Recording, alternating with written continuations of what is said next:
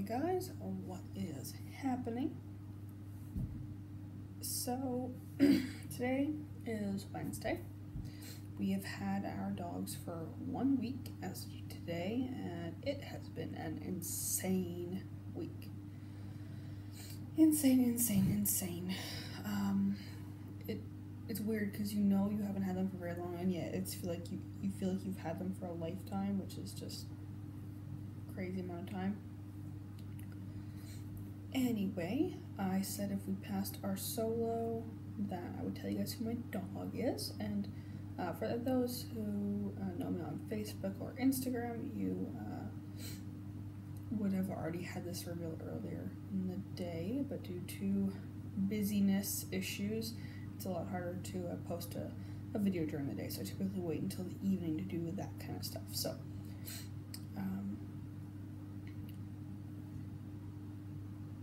currently my dog is grooming.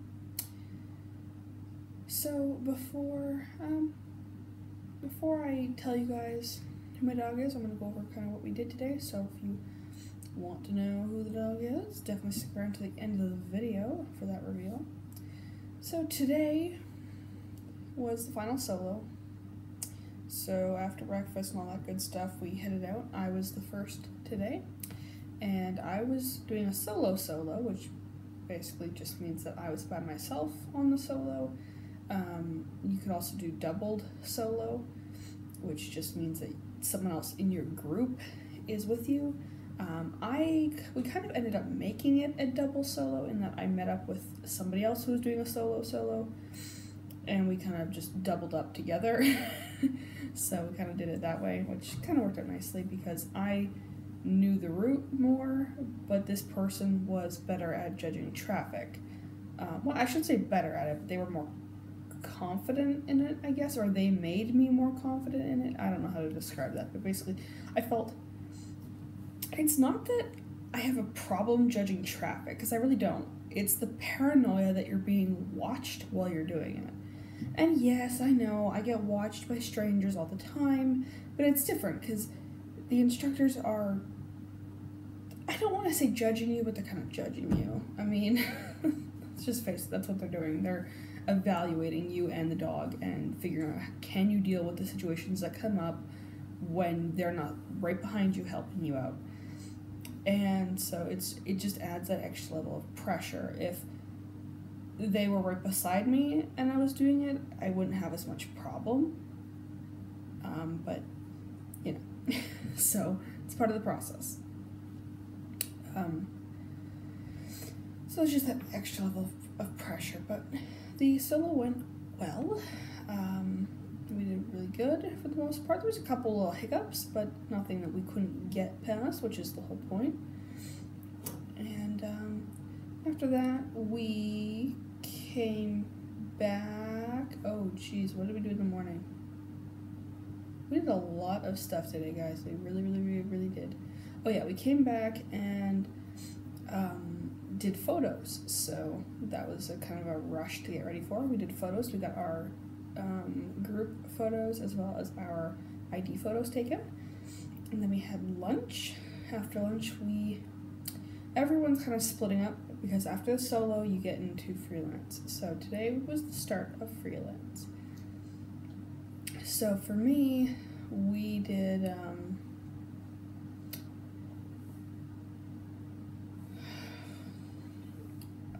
basically today we did grocery store.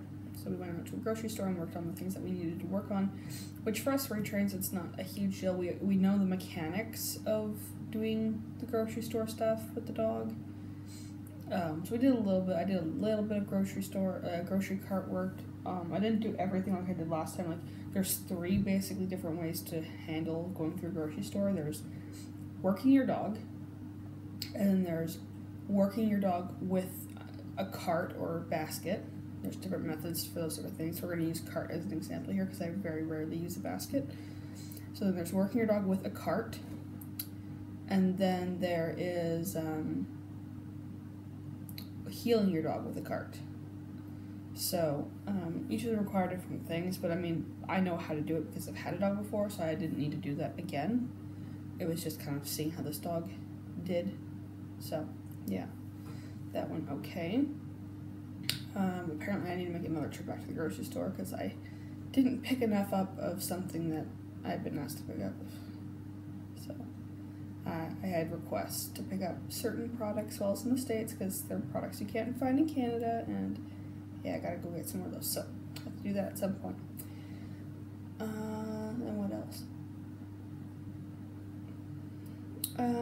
Came back, had a little bit of free time, so we ended up doing the free run area for the dogs and just did some basic mechanics in that. And then after all of that, we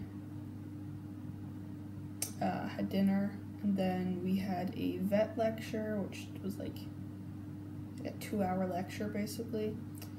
And just talking about different mechanics, you know, vaccinations, food, toys, general health, travel, like just a whole bunch of different kind of stuff.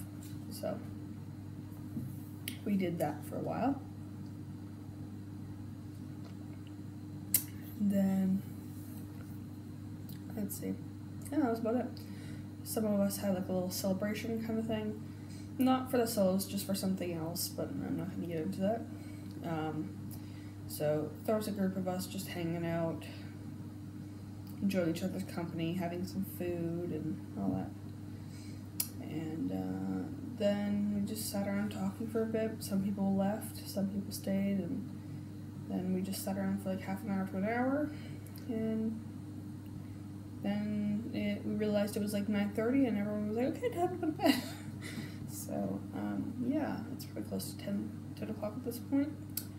And that's basically all that today was.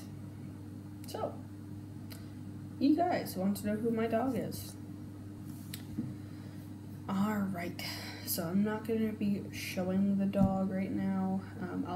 I'll attach some photos and a little bit of the video I've caught of the dog. But I'm not going to attach it right now. I'm not going to do a video right now because, like I said, it's like 10 o'clock at night.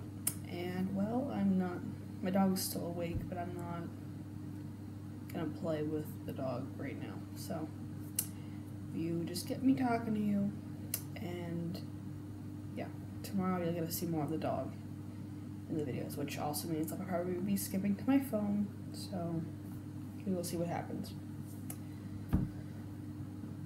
Alright, second time. Sorry, I'm resisting yawning right now. So if I made a weird face there, I apologize. Second time at Seeing Eye, and I have received a female black lab named Lucky. Who probably just starting to wiggle because I said her name. So yes, I received a little black lab named Lucky. And I know it sounds like a male name, but trust me, it's a female. It's a female, okay? And I've been told that she looks like a little panther, which is adorable. She's cute, she's tiny. She is a small black lab, so when you hear black lab and you're thinking 90 pounds, that's not how big this dog is. As a reference, I will try to insert a picture of Yoshi, my previous guide, right here. So Yoshi is, last time I measured her and had her weight, she was between 25 and 26 inches tall at the shoulder, and she weighed 72 pounds, okay? This little labby girl, who like I said, I'll show you guys the photos at the end of the video, is 20.5 inches tall, so odds are she might do a little bit more filling out, a little bit, but I'll get to that in a second. So she might reach up to 21 inches, but it's probably unlikely. And she weighs 45 pounds, so she's a tiny little thing. Nearly half the size of Yoshi, so yes. Yeah, and that's just, she's all restless right now. And that's just how big she is. Lucky's birthday, excuse me, Lucky's birthday is September 13th, 2017. So she's 25 months old right now. She'll be 26 months old the day before I go home. And that's the main reason I said that she probably won't do too much more filling out. She might do a little bit more, but I doubt she's going to grow much taller. So, she'll probably always be 20.5 inches-ish. And, you know, might do a little bit more filling out, might reach 50 pounds, so that'll probably be about it, if anything. So, I think when I got Yoshi did a little bit more filling out within the first 4 months, and then she stopped, you know, kind of thing. Maybe 6, but it wasn't very long. And I got Yoshi at 22 months, roughly 21 months, 22 months. So that is my new puppy dog. Like I said, things have been going well. It's been really disconcerting having a lab. I have this guilty part of me who's like, embrace the lab, and there's just another part of me who's like, but I really did want a shepherd. And then there's that reminding part of me that says, you did not prefer it, you did not ask for it, therefore you are not allowed to be upset about it. And then there's the other part of me that says, and besides, it's a good experience for you to get away from a shepherd. But I've always had kind of a kingship with the fluffier, pointy-eared, longer muzzled dogs, and so it's just weird. I'm very curious to know what kind of experiences I'm going to have with the lab, because the experience I had with the shepherd was that very rarely did people bother me. Very rarely did people. Don't get me wrong. I had a lot of people like, oh, such a pretty dog, and all that stuff, but I very rarely had anyone petting my dog without asking, or trying to feed my dog without asking, or any of that. So I'm just really curious to see if that changes with the lab, you know, because I don't know, maybe it was me and the way I looked, people didn't want to approach, but I mean, when they see a dog, they rarely see the person attached to the dog, so maybe they didn't want to approach a shepherd. I really don't know. Maybe it's just the community I live in. People are really respectful. I really don't know. I want to say it's the community, because with Mika, the thing I found is that people would assume, they would see the dog, they would see the cane, and they would assume that she was a service dog, which obviously isn't the case. Mika's never been a service dog, but that's what people assumed. And so, you know, they would assume that, and people wouldn't really bother her. Now, again, Huskies do they can look intimidating. Mika does have that little thing around her eyes that, you know, makes her look a bit more, you know, evil, I guess you could say. And the white eye, which, you know, some people love and some people don't, so. But it's just been a weird experience having a lab. Like, I did want a lab. If I was going to get any breed while I was here, I really wanted a black lab. So I didn't say that. I did not prefer it. I didn't put anything like that. But in my mind, that's what I wanted. If I wasn't going to get a shepherd, I wanted a black lab, and I got a black lab. So, you know, happy with that. And she's a really good girl. She does have her quirks, but what dog doesn't? They're all individuals, and they all have their own personalities, and they're not robots. Okay, let me repeat that. They are not robots. This dog sniffs a lot. All the time. I figured that out in the grocery store today. Sniffing. Earned herself a few corrections in the store. Not very hard corrections, but she definitely earned them, because she couldn't keep her nose off the shelf. Don't get me wrong, Yoshi would do the same thing, but Yoshi was a lot less likely to do it, whereas this dog just constantly has her nose to the ground. So, like I said, some things to work on, but don't we all? So, anyway, I hope you guys enjoy the photos of the dog, and dogs, I guess I should say. And that is who my puppy is, so. So much energy. Oh, and she got up. Where are you going, that one? She was lying there quite chill, but now she's moving. I think she hears people in the hallway. So, Lucky. Little Lucky girl. Hi. Come here. I know. Good girl.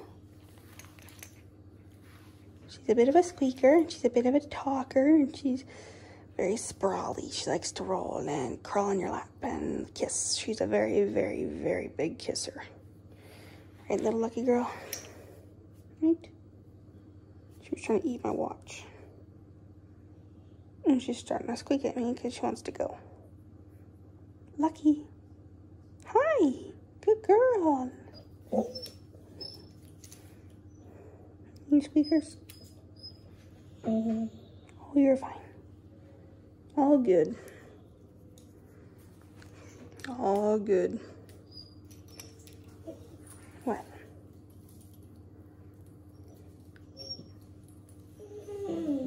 And down she goes. And she's elbowing my toes. You're elbowing my toes.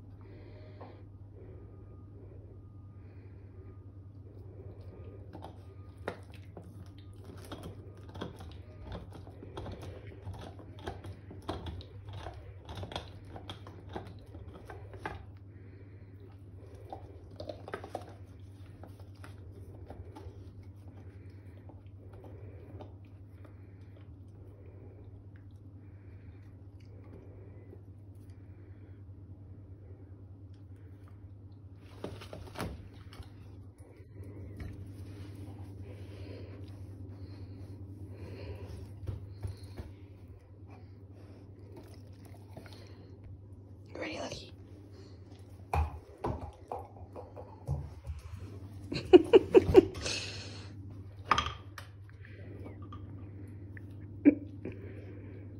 Lucky, where's your comb? Go get it.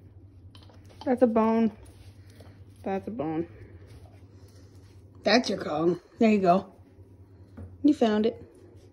But you didn't grab it. You didn't grab it.